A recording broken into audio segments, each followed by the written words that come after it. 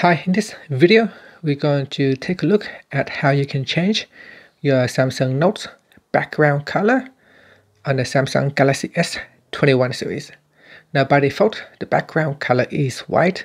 If you do not like white, we can change it to a different color. Let's first go back to your home screen by tapping on the home button at the bottom of the screen.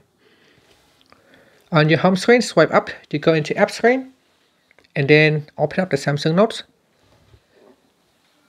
Next, in here, you want to go back to your Note screen and then tap on the menu key. Next, tap on the option or the settings button. Tap on the settings button at the top. In settings, you want to go down and tap on page style and template. Next, tap on color. And in here, we can choose a background color. So here is the default transparent or the white background, so we can choose a different color. Now there is no color chooser or color picker. We can only choose from a set of predefined color, and then tap on back key.